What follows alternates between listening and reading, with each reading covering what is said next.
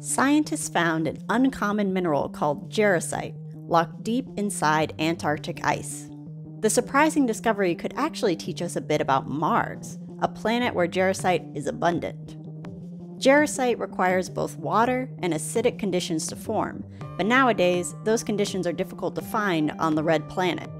Some scientists theorize that when the planet was once covered in ice, dust containing iron, sulfate, and potassium may have gotten trapped in the frozen water and chemically reacted to create jarosite. But no one has seen this chemical reaction take place in ice before.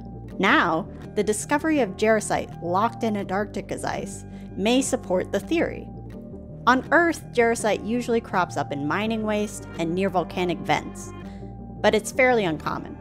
Researchers did not expect to find the mineral in Antarctica, but the lead author of the study views the find as the first step in linking deep Antarctic ice with the Martian environment.